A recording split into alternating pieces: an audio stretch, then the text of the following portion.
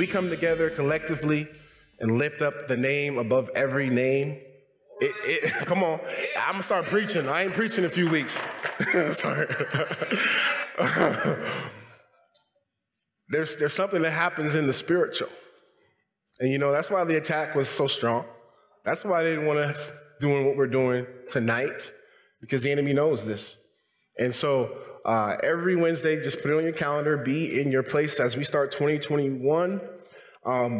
We are going to get together. We're going to worship. We're going to praise. We're going to lift the name of Jesus together. And then Pastor is going to begin a series in the book of John. So I'm looking forward to that. And it's going to be dynamic, as it always is. We're so blessed here with our pastor and his ministry. And the first Sunday in January, remember that we have Kim Walker-Smith coming back to lead worship. So invite your friends, invite your family, you know. And yeah, it's going to be powerful. We're also going to have baptisms during that the second service on that day. And so if you have not been baptized, if God's been putting that on your heart, it would be a perfect time to do that on I believe it's the 3rd. And so I think that's all the announcements for now. Take your Bibles with me to Luke chapter 2. Luke chapter 2, it's very good what God has given, I believe. So we're going to start reading in verse number 8. If you're there in your Bibles tonight, say amen. The Bible says, now there were in the same country shepherds living out in the fields, keeping watch over their flock by night. And behold, an angel of the Lord stood before them, and the glory of the Lord shone around them, and they were greatly afraid. Then the angel said to them, do not be afraid, for behold, I bring you good tidings of great joy, which shall be to all people. For there is born to you this day in the city of David a Savior, who is Christ the Lord. And this will be a sign to you. You will find the babe wrapped in swaddling clothes, lying in a manger. And suddenly there was with the angel a multitude of the heavenly host, praising God and saying, glory to God in the highest, and on earth peace, goodwill towards man. I want to bring a message tonight entitled Joy to the World. Christmas is a magical time, especially when you're the parents of young children. They're experiencing a lot of this for the first time. And last week, we put up the decorations, and, the kids are just in awe of all that's taking place right now. And my wife wanted to take the kids to see Christmas lights, and she heard about on the boulevard how there was a drive-through parade. And I tried to go in the car. I had my mask on. I was in the car. I tried to go with them to see these inside the car, of course, these Christmas lights. And as we pulled up, the line was a few miles back. And so I said, you know what, I don't think I'm going to make it, babe. And so she took me back home, and they went, and I wasn't feeling great at the time. So don't make fun of me, or don't think I'm a bad human being, not in the spirit. I told my wife, I feel like the Grinch right now, Any of you men like me, when you get sick, it's just like you're dying, right? Like my wife just has to, nurse me, and that's what it is. And we milk it, don't we, man? I milked it.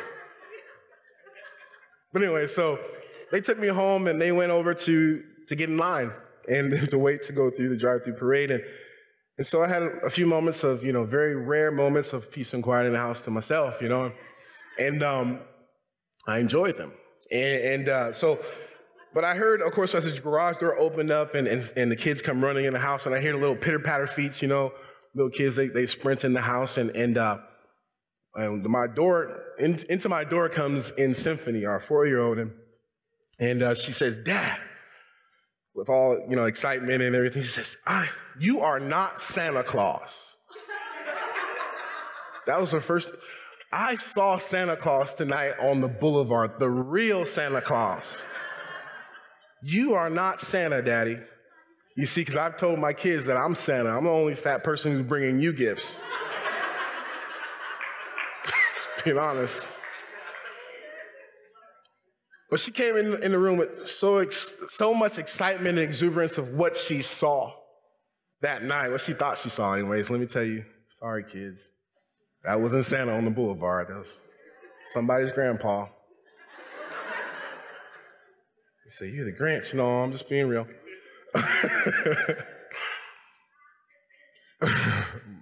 So, okay, I'm going somewhere with this, okay?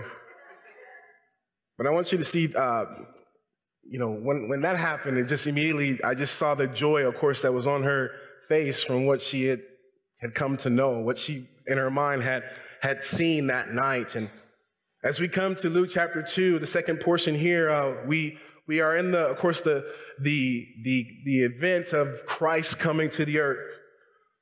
And of course, God is in all the details, and he has Joseph and Mary go to Bethlehem, and as it was prophesied, and he used all these different circumstances to orchestrate them being there when it was time for Christ to be delivered. And we heard about that on Sunday, how she gave birth to the Savior. And may I say this, guys, the greatest event that has ever happened in history is the birth of Christ. And sometimes in these, we get really comfortable, we get used to this season, and we get to be, callous to the truth of the incarnation of Jesus Christ. And I just want to help you tonight to see it with fresh eyes. You see, God became flesh, and he dwelt among us. The Bible says, Emmanuel, God with us. He was born, the one who created everything that we see, the one who spoke the world into existence, the one who in him dwelt all the fullness of the Godhead bodily, was born and he was an infant, he was dependent, the one who was always and would never really had a beginning. He was from eternity past. He was born into this world. He put on flesh. The magnificence of this. It is something to marvel. It changed the course of the world forever. The birth of Jesus is the greatest event of all time. The Bible says in 1 Timothy 3 and verse 16, and without controversy, great is the mystery of godliness. God was manifest in the flesh. It was the most significant thing that ever happened. And I want you to understand, as we read in these verses, there's a few things that we can glean from this account from Luke. And we see it now from the perspective of looking back towards it. But can you imagine being there that night? And the beautiful thing about it is that we get a glimpse into this. Sometimes I think we take for granted what we have in our laps. The truth of the Word of God, to see the eternal truths and to understand things that some of the most intellectual people in the world can't wrap their brain around, and is right before us. And tonight we're going to look from the perspective of these shepherds, okay? The shepherds who were in the same country as we learned. And we see some very important truths. I want you to notice with me that there's joy because of this, guys, because Jesus came for all. Jesus came for all. I want you to understand what's taking place here. The Bible talks about there were shepherds in the field, and these men were in the field at night, and these men would spend all night in the field protecting the flocks. And I want you to understand something about these shepherds. They would have been the outcasts of that society. You see, they were ceremonially unclean because they were not able to go to the temple and observe the ceremonies and to give sacrifice on a regular basis. It would be weeks in between the times that they would go to the temple and observe their faith. These men were practical, hard-working men, and they were men who knew what it was to sacrifice, to provide for their family. They were regular old Joes like you and I. And I want you to understand, first of all, tonight, that when Jesus came, he didn't come for the high and mighty, the rich and famous, and those who would be in palaces. He came for everyone. He came for the common man, for the lowly of the low. He came for you and I, and that's encouraging tonight. It should bring you joy tonight. He came for all.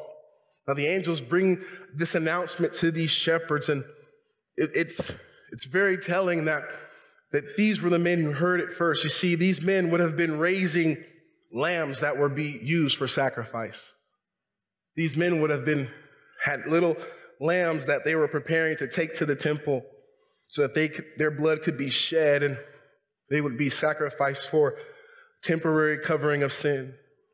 But as the angel came to them, he announced to them that the Lamb of God was born.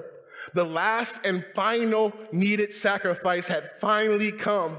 The one who had been prophesied from eternity past, the one who had been pictured throughout the history of Israel. As we go back to the Passover when they were in Egypt and God told them to shed the blood of that innocent animal and to put it over the post. And when the death angel would come through that night, that he would pass over them when he saw the blood there. And it was all pictured throughout the Bible when Rahab put the scarlet thread outside of her window and that the soldiers would know to save all those who were in the house. When Noah got on the ark and he closed the door, God closed the door, and all who were inside of the ark, there's a picture of salvation that God will provide from judgment that was taking place. And I'm telling you, all throughout Scripture, from the very garden, God was preparing for this very moment when he would bring his son into the world. Oh, the majesty, and he brings the message to the lowly. He brings it to the shepherds, the outcasts, and the angel declares, he says, don't fear. I bring you good news. I bring you good tidings of great joy. Oh my goodness. I'm telling you, we've heard a lot of bad news this year.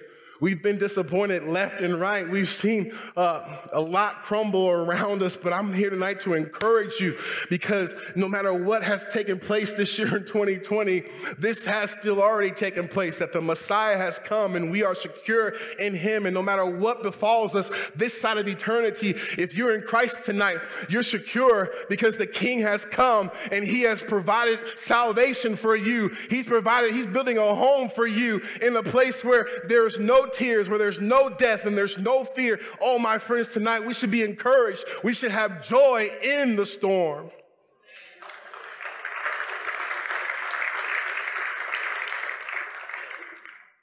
These shepherds, they had it hard.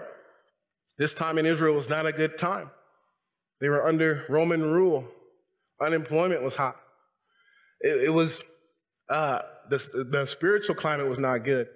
I mean, so much was going wrong, but in the midst of that, God showed up. God was made flesh. See, I want you to understand tonight, children and adults, and Christmas is a wonderful time where we are reminded that this season is in celebration of his presence, not present, but his presence. This is what Christmas is about, that God was among us. You see, this good news, it was received by the shepherds, and we'll see in just a moment. And some people don't receive the good news of the coming of Jesus with humility. And so it causes them to respond in hostility. We saw that, of course, when Herod heard of him, that a king was born and what he sought to do. And we saw it when the religious leaders, of course, later were confronted with the truth that Jesus was Messiah, and how they responded in hostility. And my friends, the truth of the message that the shepherds received that night, it will either soften a person or it will harden them. And I've seen it happen. And I hope tonight, if you're under the sound of my voice and you're watching on live stream or somewhere tonight in the world, that you have received the good news that God has come into the world. Jesus has come and he wants to be your Savior. He came for all. He came to save. That should bring joy tonight. I want you to see this with me in verse number 11. The Bible says, the angel continues the message and he says, "For there is born to you this day in the city of David a Savior." A Savior. Oh, this morning at prayer, I was just meditating on the fact that he's my Savior. There is a name I love to hear. I love to sing its worth. It sounds like music in my ears, the sweetest name on earth. Oh, how I love Jesus. Oh, how I love Jesus. He's my Savior. It's personal, guys. You see, he didn't come to live in a secluded palace and to be worshiped and served, even though he would have been worthy of all that.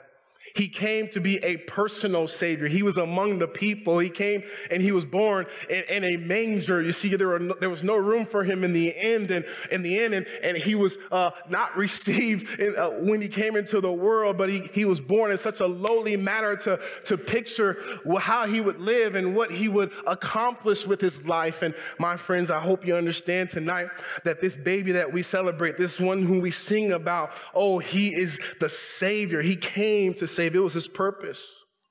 He was born in Bethlehem, the city of David. The city of David is also known as the house of bread. The bread of life was born in the house of bread, and he would come. It was prophesied in Micah 5, the very location of his birth. It says, "But you, Bethlehem Ephrathah, though you are little among the thousands of Judah, yet out of you shall come forth to me the one to be the ruler in Israel, whose going forth are from old, are from everlasting." You see, God didn't want any doubt in the world of who his son would be, who the Savior was. And I want you to understand something about his coming and what the angel says. He said, there's born a Savior. I want you to understand Jesus was born to die. He was born to die, and that seems to be a message that is, the world doesn't like that message, but he was born as a sacrifice. As I mentioned, those shepherds who were hearing this, they would have been very familiar with what sacrifices were. Those lambs, the purpose of many of those lambs were to die.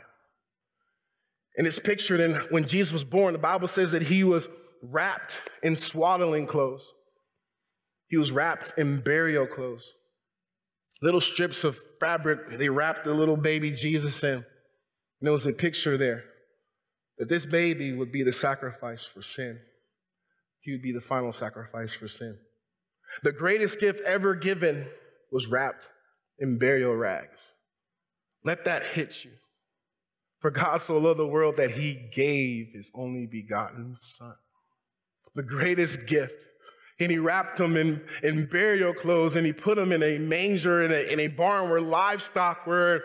And it was a picture of what he had come to do. He didn't come so that he could set his kingdom up for the first time. He is coming back to do that. But let me tell you, he came to sacrifice, to shed his blood for you and for me, for our sin. He came to be our Savior. When we hear about a Savior, I think, in generations past, people had more of a grip on the significance of a Savior because they had more of a grip on the ugliness of sin, the penalty for sin.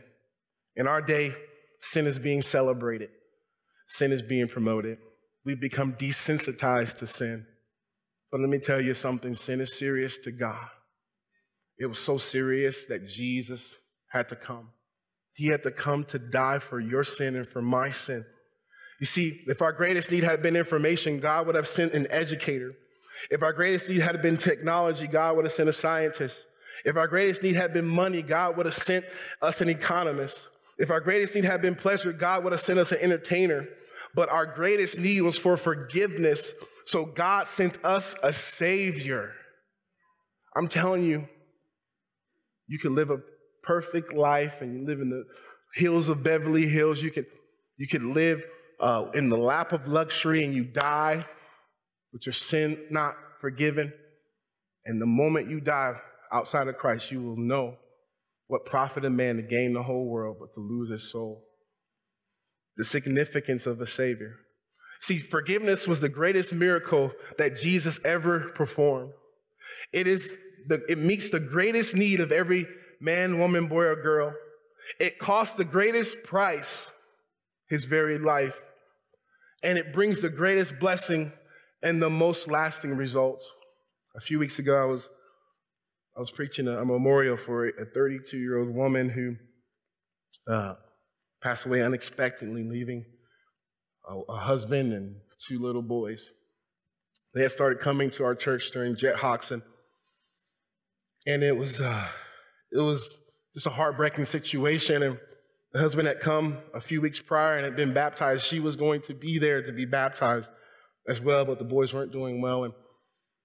And as I preached that funeral, it was just evident all in the preparation leading up to that and the service too. As I was around this young man who had just lost his wife, the peace of God was over him. He told me why he had such peace, why he had such strength from God during this season, difficult season, on top of everything that's happened in this year.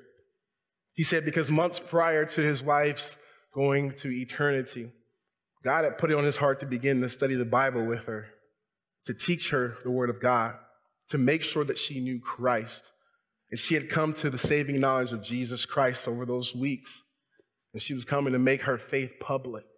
And then God saw fit to call her home before that. And she told me the story of the last Bible study that they had together, how he had mentioned how, you've probably heard how people who have a near-death experience, how they see the light at the end of the tunnel, and how she said something to him like, well, I heard that if you see the light, you should run away. And he said, no. He said, if you see the light, run to it, because Jesus is at the end of that light. And as he shared this with me, I just got, chills all over my body, and it was just a reminder, a reinforcement as I saw the peace of God in his life. Because let me tell you guys, eternity is real. Heaven is real. Jesus is real. And we're all closer to eternity than we think we are. And tonight, because God has sent a Savior, we have hope. We have peace within. Because of that relationship, because of him coming, we have the assurance of eternity in heaven. And that should bring us joy tonight, that we have a Savior. The Bible tells us that we can have that assurance. The Bible says, he that hath the Son hath life, and he that hath not the Son hath not life. And tonight, if you're here and you're searching, you're not sure about what you believe about this Jesus that we're talking about, who we're singing about, let me tell you, he is a Savior. He loves you. He came to die for your sin. He wants that relationship with you. He's gone to the fullest extent to provide a way. And tonight, the greatest gift that you could ever receive is Jesus. Is Jesus. He would save us from our sin. I want you to understand, it was what his purpose. His name, guys. Do you know what the name Jesus means? It means Yeshua saves, or Yahweh saves. That's what Jesus means. It's the New Testament translation of Yeshua or Joshua, and it means save. God saves. Christ is not his last name, it's a title. You see, Christ means he is Messiah. He is the anointed one, the one and only Son of God. I want you to understand there is only one way to heaven. There's only one who can provide for forgiveness. There's only one true Savior, and it's Jesus Christ. I want you to understand that tonight. Oh, isn't it significant that he came? Oh, I think sometimes we forget. We forget how important it was that he came. You see, Jesus was born into a world much like ours. It was wars, rumors of wars, turmoil. Nations were at odds. The economy wasn't great. But yet, the angel still said to these shepherds, hey, I have some good news that should bring you joy, because it supersedes this. The greatest kingdoms in the world have a shelf life. You understand that? I'm not saying we don't fight. I'm not saying we don't pray. But I'm telling you, if your hope is wrapped up in this, you'll be disappointed.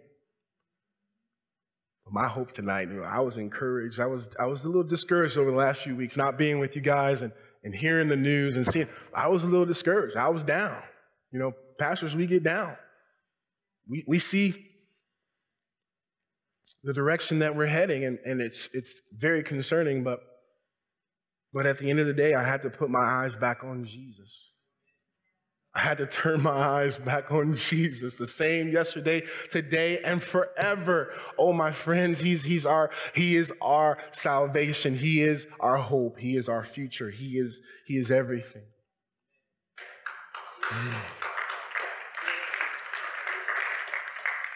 I was only supposed to preach about 20 minutes tonight, but I don't know. I can keep going. But I want you to understand these shepherds, as they heard the message of a Savior being born, as they heard who it was, they would have known who Christ was. The Messiah is here. The Lord, God in the flesh is here. And the angels told them, hey, this is how you'll know who he is. He'll be wrapped in these swaddling clothes. And suddenly the Bible says with that angel, there was a host of the heavenly host. And they begin to worship. And the song that they sang is a song that we should sing, not just at Christmas, but throughout our lives. And I want you to see, it says glory, verse 14, glory to God in the highest. Glory to God in the highest. You see, I want you to understand something. Jesus came for those other reasons I mentioned, and they are important, but Jesus also came for the glory of God. I want you to understand something. God is concerned with his glory. He is due his glory. He will not share his glory with anyone else. I was, watching, of course, the NBA this last few months, and, of course, when the Lakers won, and I was happy about that. I'm a Lakers fan. They were interviewing LeBron James, and he said, hey, I want my respect. We won this championship. He wants to bask in the glory of his accomplishment. And I didn't like that. I didn't like the arrogance of that statement. And doesn't he not know that if he were bit by the wrong mosquito, that would be the end of the great, big, strong, fast for LeBron James and the brevity of our lives. But let me tell you something. When it comes to the glory of God, I'm telling you, he's the only one who is due glory. He's the only one who we should worship. He's the only one who we should exalt. He's the only one who we should live for his glory and his glory alone. And the angels were leading these shepherds to understand, hey, when you get there, when you see this babe, it will be the greatest thing that your eyes have ever beheld. And what you need to do, and what they did, and what the wise men did when they came into the presence of Jesus, is they bowed down and they worshiped the baby. They bowed down and they gave glory to God. They bowed down before the King of Kings and the Lord of Lords. And tonight, I'm telling you, if you just got that in your heart, that you bow down before Jesus, there will be much more joy in this season for you, because I'm telling you, God does something in the heart of a person who gives him his glory. Thank you, Lord. Give him his glory. He said, glory to God in the highest. And on earth, peace, goodwill towards men. Jesus, he was come to bring peace, not to the world in the way that we think, but he came to bring inner peace, peace to the hearts of men. I've seen it. I've seen people who live in multi-million-dollar homes, and they have everything the world says should make them happy, but they have no peace. You can't put a price tag on peace. But Jesus came to bring peace because he would reconcile a sinful man to his maker, to his Lord. And the greatest need this hour is for us to go forth with that message, for us to live in the hope and the joy that comes from the truth of a relationship with God. Those shepherds, when they heard the message, they said, let us go see this thing. They received the message. And they went themselves. They made haste, the Bible says, to go and find Jesus. And when they came, they saw Mary and Joseph, and they saw the baby Jesus laying in the manger. And the Bible says that when they had seen it, they went and they made known. They published throughout the country what they had seen and what they were told by the angels.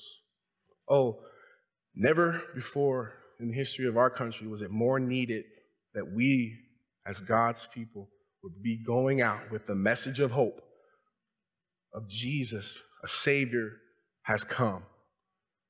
Never before, guys. I can't emphasize it enough. What your coworkers, what your neighbors need, they're all wrapped up in fear. I was out today, just grabbing a few last-minute things. And you guys like me, you always wait till the last minute, and you always hate yourself for it. That was me today. And People are just afraid. You just see it. People won't even look you in the eye. Oh my goodness, you could cut the tension with a knife. And what we've got to ask God for is opportunities to say to someone, hey, I got some good news. Best news. Jesus loves you. He wants you. You don't have to fear death. You want to know how you don't have to fear death? Let me tell you. Larry King was interviewed by Barbara Walters back in 2006. And of course, he was still at the height of his fame and his fortune. And he was asked by Barbara, what is your greatest fear? He said, oh, that's easy. Death. And Barbara followed up with the question, do you believe in God? And, the world is so different now. You don't see interviews like this. Anyways, he said, well, I'm an agnostic, so I'm really not sure. I have doubts. I have fear. And I want you to understand something. Because Jesus came, there is a way to never have to fear death. To never have to live with this big question mark. What happens after I die? Oh, the greatest question of all eternity has been answered by this baby. I'm so thankful for him. I could tell my kids and I tell them, Jesus loves you. He died for you. He wants that relationship with you. You don't have to fear anything or anyone because Jesus is here. And let me encourage you tonight, guys. The gift of Christ is an all-encompassing gift. It covers us through this life and into the next.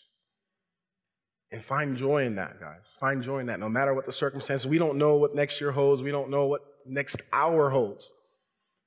But we know who holds tomorrow. Jesus. Joy to the world. I'm going to stop there. The Lord has come. Let's remember that this season.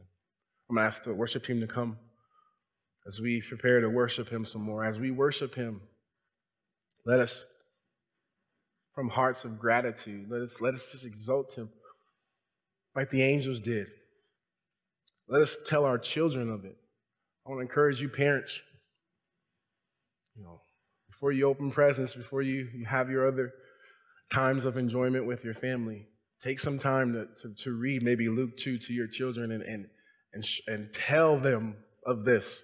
Remind them and reinforce the reason for this season. All right? All right, as they come, we're going to pray. Tonight, the altar's open. If God has done anything in your heart, you are welcome to come. Let's pray. Father, we love you. We thank you so much for your grace and your mercy and your love in coming. You are the greatest gift of all time. And Lord, those of us tonight in here who have received you, we are of all people the most blessed. Remind us of that, Lord, when the little trivial things in life get under our skin. When the big tragic things happen, remind us that our hope is in you.